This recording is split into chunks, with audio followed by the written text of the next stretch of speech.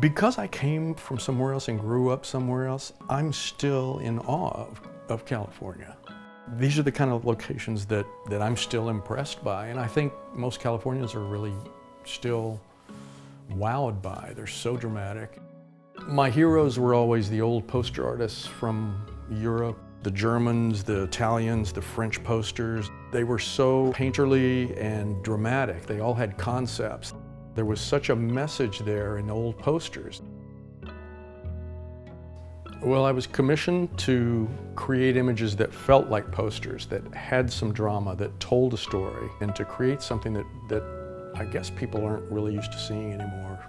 We chose the beautiful hills, the growing grounds for avocados. We've got a night sky over mountains, and of course we had to have the ocean and the beach and the surf. My drawing table is here.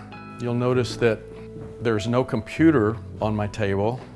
I want my work to look like it's hand-drawn with craftsmanship instead of perfect corners and everything that a computer can do.